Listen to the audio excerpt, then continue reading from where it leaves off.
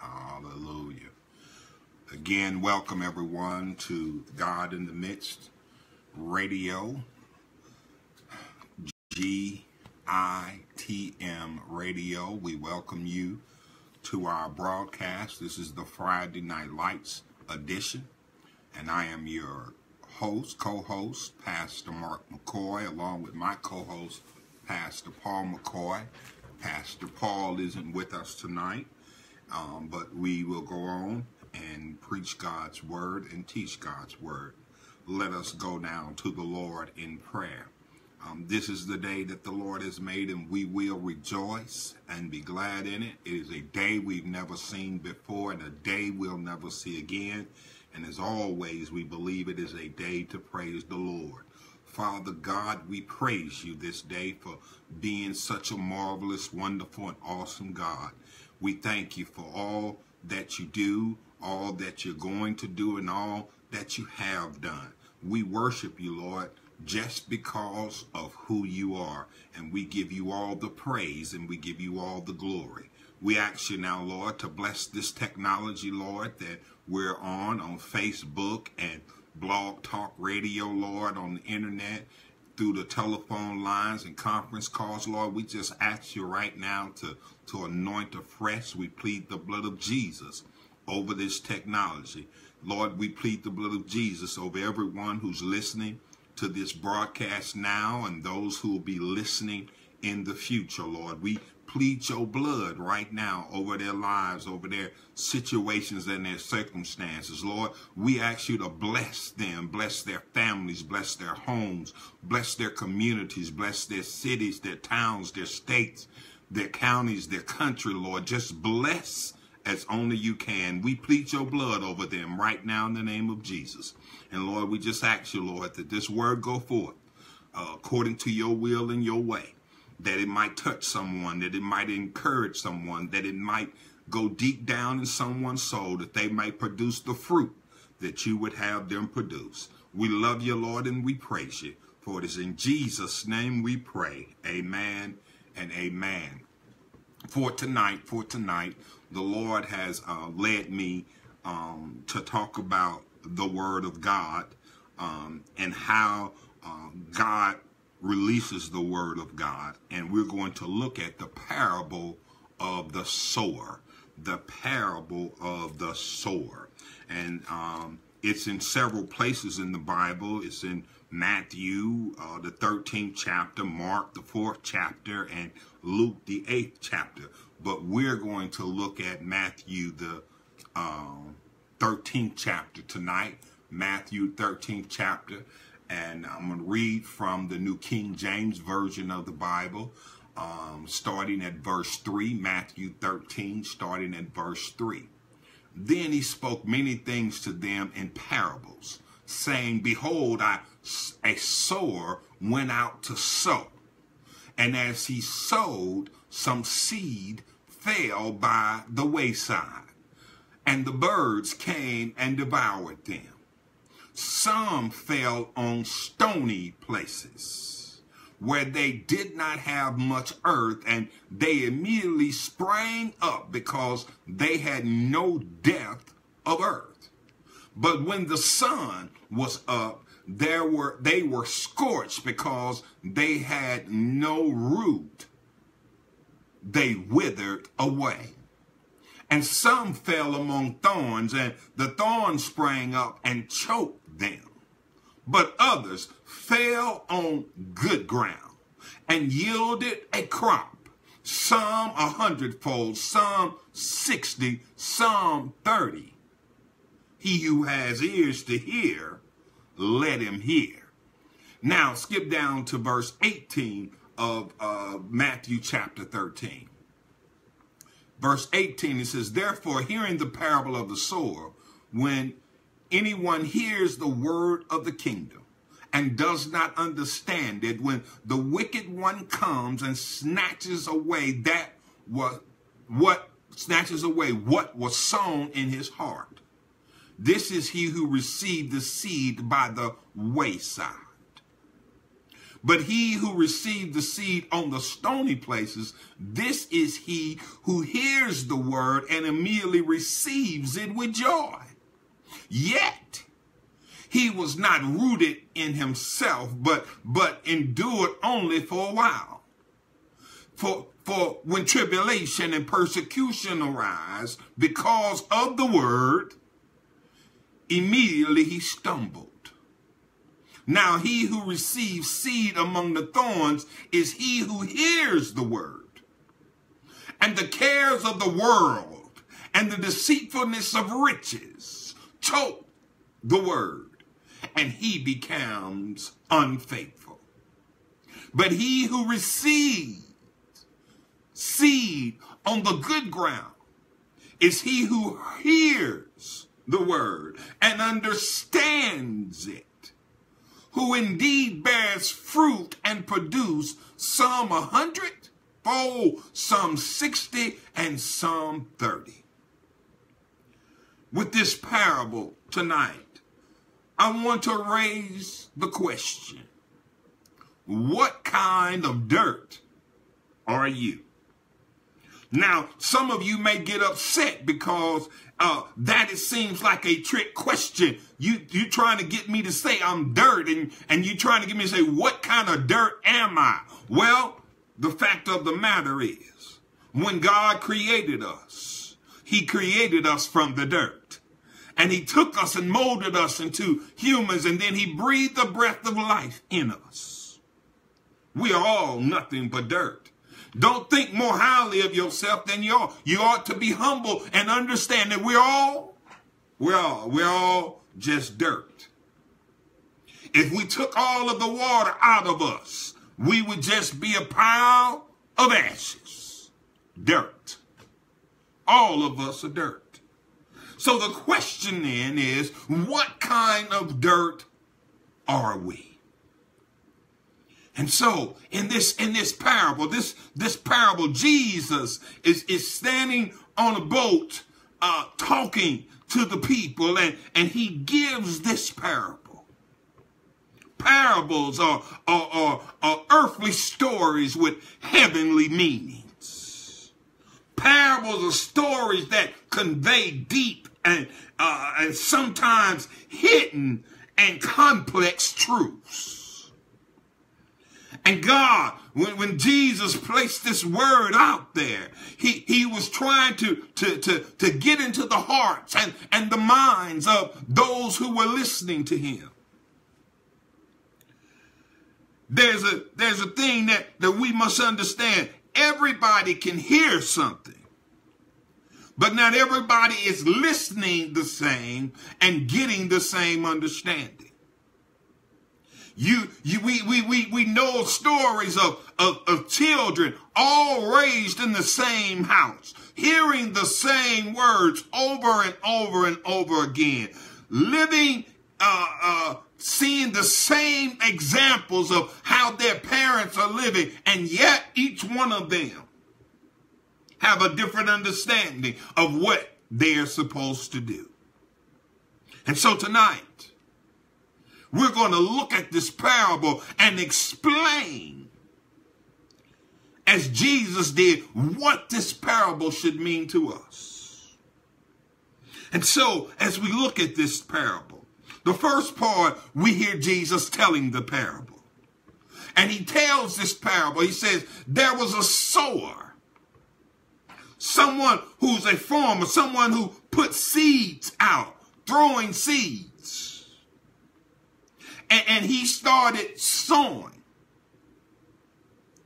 And Jesus said, anyone who hears the word of God in the kingdom, oh, okay, I'm going up too far. He says, behold, a sower went out. And as he sowed, some of the seeds fell by the wayside. And the birds came and devoured it up. Wayside. That's in verses 4. It fell on the wayside, and the birds came and devoured them. then we go down to verse 18, we'll see, or 19, where he says, this is what this is all about. He says, anyone hears the word of the kingdom and does not understand it, when the wicked one comes and snatches away what was sown in his heart, this is he who receives seed by the wayside. As a kid coming up, going to Hughes Quinn Junior High School in East St. Louis, Illinois, we had to cross over the street on the 10th Street. And then when we got towards Broadway where the school was, we made a pathway to go into the backside of the school. And that pathway was made long before I ever got to junior high school. I assume my brothers and my sisters made that path. I assume others around me who older than me had made that path to walk. And when you make a path through grass or a path through a field, the ground gets compact and it gets hard. And that pathway, it'll never grow anything. I went by there maybe, last year, and I wondered if that path was still there. Because when something has been walked on, it crushes it. And that thing that is crushed, especially if it's the dirt, has a hard time receiving any seed. Oh, you got to hear me. Many people have been brutally mistreated. They've been talked about. They've been lied on. They've been abused and misused. We're in a time where the hashtag Me Too is all over the place because everybody seems like they've been abused by someone, sexually harassed, or even brutally raped. These people have been walked on, and their hearts have been brutalized, and they've been walked on, and their hearts are so hard with anger and bitterness and unforgiveness that because they've been walked on so much. When the word of God is sown, it's sown on the wayside. On the wayside. And it never, ever really sprouts. Why? Because Jesus says, he says, the wicked one comes and snatches away what was sown in their heart. The wicked one, he knows how to keep bringing up all of that hurt and all of that pain because we haven't let go and let God. All of that bitterness, all of that animosity that has festered inside of us because we've been walked on and mistreated so bad. The word can't get into our hearts. And so that word, the wicked one comes and snatches it up. The wicked one comes and just takes it away. The birds are the wicked ones, and they come and they just devour. Oh, have mercy. Oh, have mercy. If there's someone here tonight, you're listening to this and you go, why can't I understand the word? Why I don't have a desire to get the word? Well, I'm here to tell you. And listen to me closely. You may have been walked on. You may have been abused. You may have been mistreated. But it's not your fault. You can't blame God. You can't blame yourself. Because Jesus died for your sins, and he can break through and turn that ground over. Oh, hallelujah. That it might receive the word of God. So if you've been one of those people, just pray. God, I don't know what to say. But this right now, if I ever needed the Lord before, I surely need him now. Lord, come on in, because I need you every hour. Oh, I'm going on to the next part of the parable. He says in verse 5, some fell on stony places where they did not have much earth, and they immediately sprouted up because they had no depth of earth. But the sun, when the sun was up, they were scorched because they had no roots. They withered away. Then we go back down now to verse 20. He says, but he who received the seed on stony places, this is he who hears the word and immediately receives it with joy. Yet he has not root in himself, but endures only for a while. For when tribulation and persecution arise because of the word, immediately he stumbles. This person's heart is a heart of stone. It's a rocky place. They've been through rocky points in their lives. They've had the ebbs and the flows, the ups and the downs. But all of a sudden, somebody preaches a word that blows right down their alley. They come right down their street and they hear the word of God. And when they hear the word of God, they get excited and they receive the word of God. But they can't give up their past. They can't give up all of those worldly things that they enjoyed in their past life before they heard the word.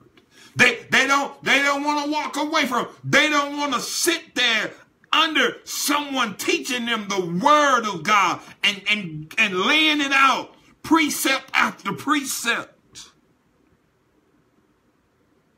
And they go.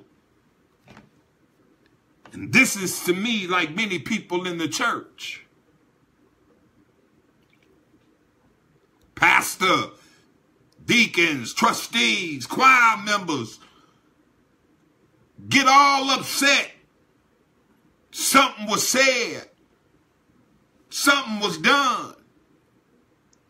And all that joy that this person had when they heard the word, because of the tribulation and the persecution of that word that they received, they immediately stumble. Oh, have mercy, God. The Message Bible says, this seed cast in the gravel. That's the hard place. This is the person who hears and instantly responds with enthusiasm, but there is no soil of character. So when the emotion wears out and some difficulty arises, there's nothing to show for it. That's why it's so dangerous. When people just preach prosperity, not the whole real meaning of prosperity, but they just talking about the materialistic side. And people walk around, oh yeah, I got it. I'm doing this, I'm doing that, and I'm doing this to make sure I'm sowing my financial seed that I might get a financial blessing. But yet you ain't rooted and grounded in God's word. You don't know why seed time and harvest really works. You hadn't read the word for yourself. You hadn't studied it. You just listening to somebody that's just telling you, but you ain't went back and looked at it for yourself. Because in the Word of God, there is good news, but there's also cautions and warnings. And we have to be ready for that. And if you truly get the Word in you, you're going to always have haters and people who are going to try to deceive you or hurt you.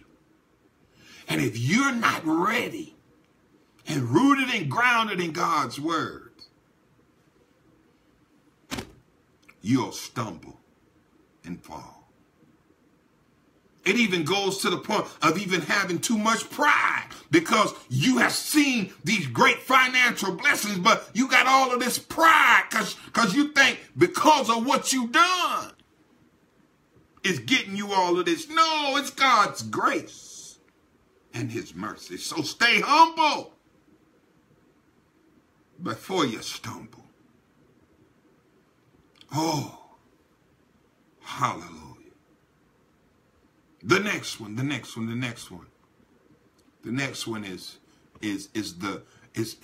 is the one, oh hallelujah, that fell among the thorns. We talked about the wayside, and we talked about the stony places, the rocky places, but this one here fell among thorns. Verse 7 says, and some fell among thorns, and the thorns sprang up and choked down the thorns. Listen to what Jesus says down and hold on. Did I get myself mixed up? Yes, I did. I'm sorry. Yeah, now, he says, now, listen, he says, verse 22, he says, listen, now he who had received seed among the thorns is he who hears the word, and the cares of the world and the deceitfulness of riches choke the word, and he becomes unfruitful. And he becomes unfruitful. The Message Bible says it this way. The seed cast in the weeds is the person who hears the kingdom news, but weeds of worry and illusion about getting more and wanting everything under the sun strangles what was heard, and nothing comes of it. Oh, God's blessing me, and God's blessing me, and I want more, and I want more, and I want more. But all you doing is getting weeds of the world strangling out the word of God out of you. Constantly worrying about getting more. Trying to be better than everybody else. And it just chokes you out. Instead of being those who want to help somebody. God blesses us to be a blessing. He gives us stuff so that we can show our appreciation by helping others. But those that are in the weeds, in the thorns, they get deceived because of the cares of the world. You didn't see them. You probably talked to them. You tell them, man, I got me another car, a new car. What kind of car you got? Oh man, all I got is a little hoopty, but man, I tell you that hoopty run, I'm so appreciative to God. Well, shoot, I don't know about you. God gave me a Jaguar.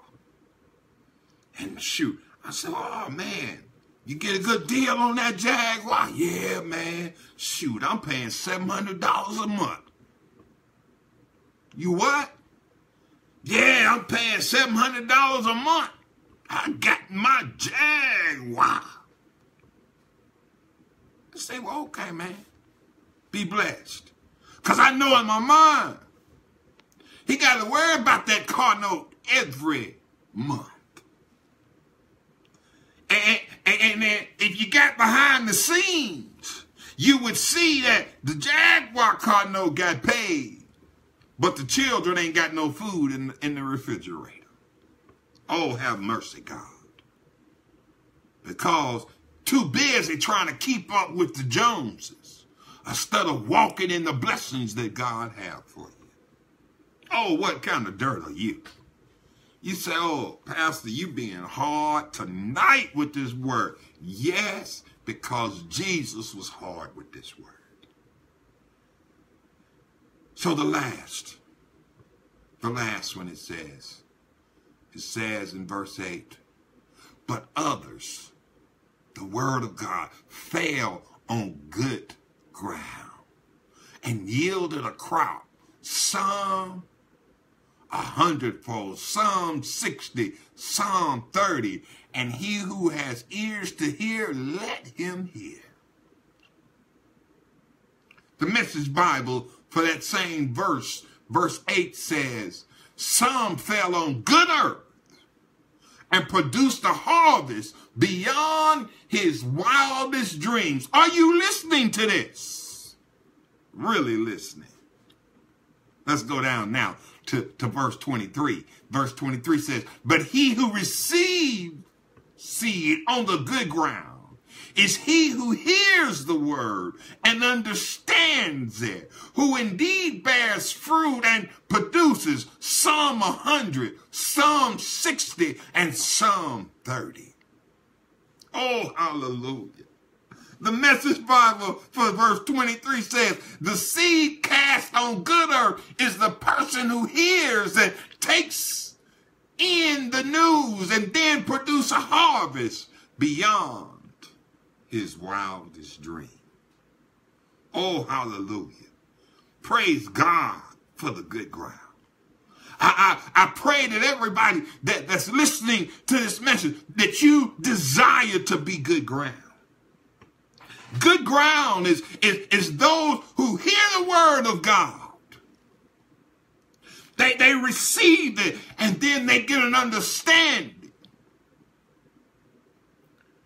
Proverbs tell us, in all our getting, get an understanding. How does this word apply to me? How does this word help me? The King James Version, thank you, Sister Jackson, Reverend Jackson, said they hid that word in their heart, that they might not sin against God. Oh, hallelujah. And when you don't sin against God, you're in the will of God, and you will produce fruit. Fruit of love, joy, peace, long-suffering, faith, gentleness, kindness, and self-control. But not only will you produce that inner character, you will know that when tribulation comes, when trials come, that you can count it all joy. Knowing that your trials and your tribulations produces an experience. And that experience produces hope because that you've got character. You could then be steadfast, unmovable, always abounding in the work of the Lord, knowing that your work is not in vain. And the glory of God will be upon you. Oh, hallelujah. That you can produce a harvest beyond your wildest dreams. What is the harvest? The word of God, Jesus said, the harvest is plentiful, but the laborers are few. Pray to the Lord of the harvest that he sends more laborers. God wants folks who hear his word to be good grounds that they could go out and share that word. See, here's the thing. When a seed is put in the ground, that seed goes through a process where if it's in good ground, it'll start producing fruit, start producing roots, and then the roots start producing a stalk, and the stalk start producing the branches, and then the branches start producing the fruit of that tree or that seed, and then the seeds fall out of the root, out of the fruit, and then that fruit falls to the ground, and then more plants, trees are then created. So today, I want you to realize that you are good ground. Oh, hallelujah. Because you understand that faith cometh by hearing, and hearing the word of God. You've heard the word of God. And God tells us, Pastor Helen brought this up last night. He says, in John chapter 15, it says, if my word abides in you. And it says, if you abide in me, John chapter 15, verse 7, if you abide in me, and my word abides in you, you will ask what you desire, and it shall be done for you. By this, my Father is glorified, that you bear much fruit, so you will be my disciples. Oh, hallelujah. Let us pray. Dear Heavenly Father, we thank you that you have found various ways to sow your word into our hearts. We have preachers preaching, teachers teaching. We have the computers with conference calls and live recordings. We have the television and the radio, all kinds of ways that your word is going forth, Lord. It's being sown. Lord, we just ask you to help us to be good ground, that your word might go deep into our hearts, that it might be hidden in our hearts, and that we may produce a harvest beyond our wildest dreams. Oh Lord, we thank you for this, and we praise you. In Jesus' name, amen and amen. Before I leave a recording, I always like to give those who are listening now and might listen in the future an opportunity to give your life to Christ. This word has been sown in your heart. And I told you, faith cometh by hearing, and hearing the word of God. You've heard the word of God today. Jesus died on the cross for your sins and for my sins, and God raised him from the dead. He was the seed that was planted in the ground. And he came up on that cross.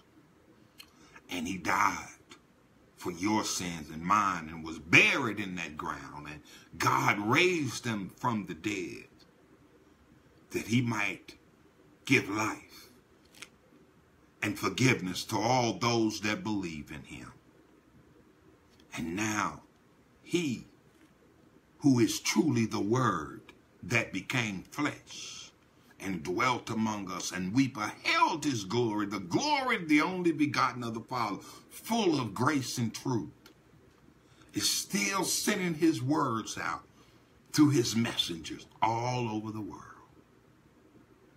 And now you've heard it. What kind of dirt are you? Will you receive it in good ground? So if you will, just pray this prayer with me, that you might receive the word and be saved. Let us pray. Dear Father God, I confess with my mouth and believe in my heart that Jesus died for my sins and was buried, and that you raised him from the dead. I repent of my sins. Please forgive me of my sins and come into my heart. I invite you, Jesus, to become the Lord of my life, to rule and to reign in my heart from this day forward.